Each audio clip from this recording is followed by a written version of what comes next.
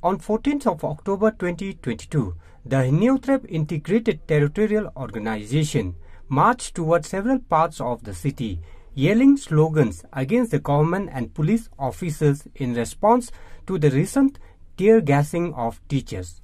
Donbok Thakar, president of HITO, declared the act of spraying tear gas is done by cowards. Members of HITO also tossed flowers at Secretariat, the Bharatiya Janata Party's office, the Chief Minister's official residence and the National People's Party's office.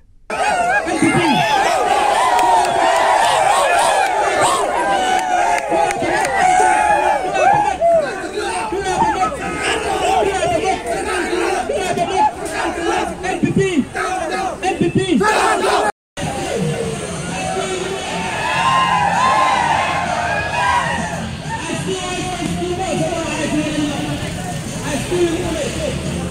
I still do it.